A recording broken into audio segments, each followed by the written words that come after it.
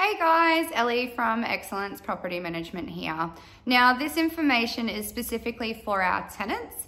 Now look, we totally understand that a lot of you are suffering extremely high stress levels at the moment as a result of not only the financial impact but also the emotional impacts that this virus is having.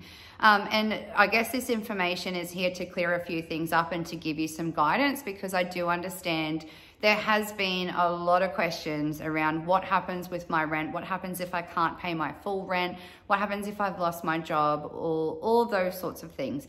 And look, to be really honest with you, and just to clearly explain, this is our interpretation of the legislation, this is our method. It may not suit everyone, and I guess the purpose of the legislation that's been passed down is to get landlords and tenants talking to one another to come up with what they think is a reasonable outcome, and as property managers, we're going to be the liaison for that. So with the recent legislation that's just come out, basically in essence of it is, if you have been affected financially due to the COVID virus, the landlord cannot evict you from the property for the next 6 months due to non-payment of rent, so due to rental arrears. So rest assured you're going to have a roof over your head.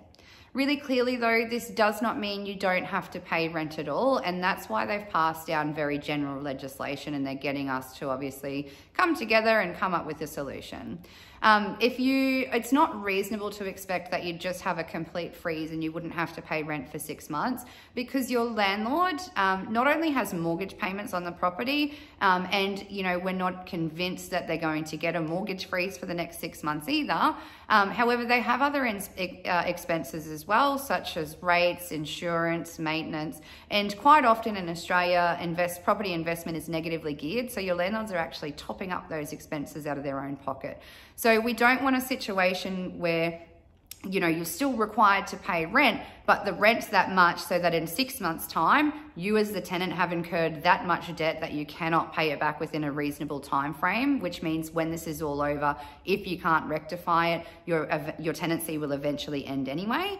But we also don't want to put the landlord into a situation where their family and themselves financially struggle excessively to the point where they can't keep the property, or things get that dire straits. So if we all work together and come up with a reasonable outcome that suits all parties, that's how we're all going to get through this on the other side. And what we want is obviously the landlord to be able to get enough income to cover the expenses or not put them into that financial pressure category, but also for you, come up with an amount that you can pay, and you can commit to that week on week, so that at the end of the 6 months, you've paid your rent on time, you've still got really good rental history, you've got little if no debt to repay, and we can all move forward, and your tenancy will also continue at that point as well.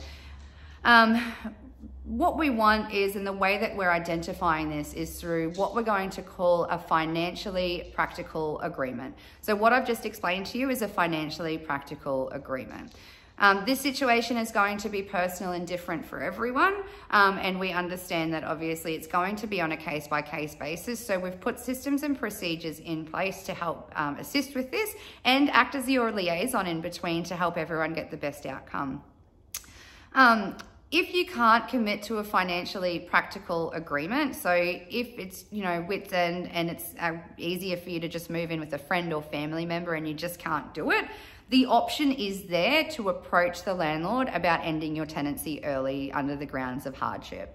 Whether they can agree to this or not will be up to their landlord insurer and also up to them. So I'm not guaranteeing this, but understand that is an option for you as well.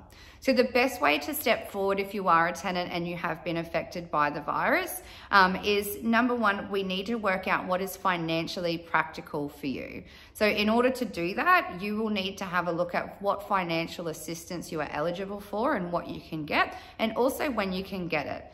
Once you've done that, and once you know that, we have developed what we've called a financial hardship application. As part of that application, it will tell us, I guess, where you sit with that. We will have to ask you, unfortunately, to provide some sort of supporting documentation. I understand a lot of you are genuine. However, there are people out there that are going to take advantage of this, and we have an obligation to the landlord to protect them from that. This form with us will be online, so you can do it all electronically, and we're making it easy as possible. But if you can take those first steps, get that together. Also, just let us know if you haven't already that you have been financially affected. That way we can have preliminary conversations with your landlord as well. If you haven't been affected financially due to the virus, what we do ask, and I cannot stress this enough, is that new legislation is not relevant to you. So please continue to pay your rent on time, continue looking after the property, free up your property manager so that we can spend the time giving assistance to those people who really, really need it. We want to help them. Obviously, this is super stressful. We want to make sure that we get a great outcome for everyone, but we need time to be able to do that. So we're relying on you guys as well. I understand that this is a really, really stressful time for everyone. So I hope that this information has been helpful. But if you are one of our tenants and you're looking for more information, please contact Caitlin and Jessie. They're in our tenant team. They will answer any questions that you've got and talk you through further if you need to. Look, like I said, I hope this has been helpful. Let's all work together. I know that we can, and you know, come out bigger, better, and stronger than this on the other side. Thanks, guys. Have a good afternoon.